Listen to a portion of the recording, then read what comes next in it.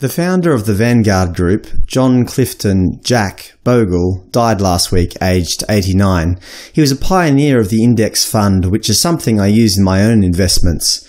Although he wasn't a big fan of ETFs, that is, exchange-traded funds, he said as long as you treat ETFs as a long-term investment, and they are broad-based and not used for speculation, then they can be just as effective as any index fund. Most of my personal money is tied up in Vanguard ETFs, and I'm using them just as Jack recommended. Vanguard ETFs are low-cost, broad-based, and great for long-term investors. Thanks to Jack's pioneering mentality, the average person now has access to a plethora of simple, low-cost investment options. His goal in life was not to become filthy rich, but to help others become richer as well. He proved that business leaders have the power to shrink the wealth divide. He used his leadership position at Vanguard to increase the wealth of millions of regular people. Although we look at index funds as an obvious investment choice nowadays, it wasn't always that way. Back in 1976, when Bogle launched the very first index fund, the industry ridiculed it. They labelled it Bogle's folly. But he pressed on, and now the index fund is pretty much part of every investor's portfolio. Personally, I wouldn't invest in any other way in the stock market. Investing in individual stocks is risky, and most people fail. So why bother? Why not just invest in a broad market index fund or ETF and let the market do the work? That was Jack's idea, and it was revolutionary. Trying to pick stocks and time the market is a sure way to lose lots of money. Even the best investors often get it wrong.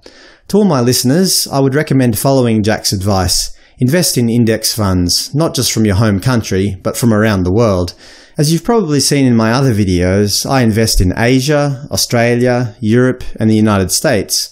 Why invest in a single company when you can invest in the world's best 1,000 companies, all just by putting your money in one or two index funds or ETFs? The choice is obvious in my opinion. So I'd like to finish with some of my favourite Jack Bogle quotes. The idea that a bell rings to signal when investors should get into or out of the market is simply not credible. After nearly 50 years in this business, I do not know of anybody who has done it successfully and consistently.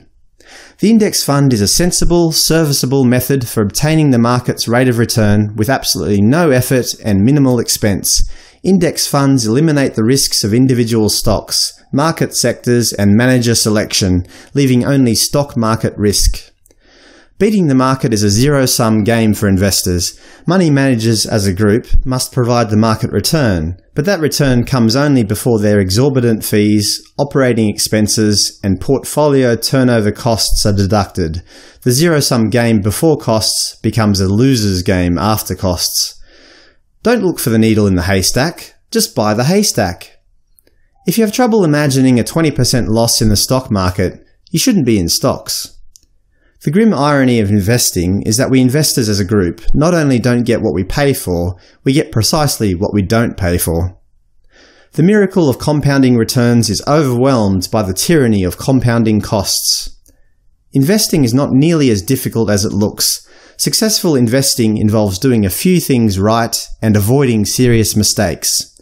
And finally, time is your friend, impulse is your enemy. Thanks, Jack, for all your wonderful contributions. You've provided a great service to this world. As he wrote in his memoirs, I've usually used the phrase "stay the course" as one of the great rules of investment success, but as I complete this memoir, stay the course is also a splendid rule for fighting our way through the inevitable ups and downs of the short spans of our existence on this earth, and for enjoying a productive and honourable life well lived. Thank you, Jack. Rest in peace.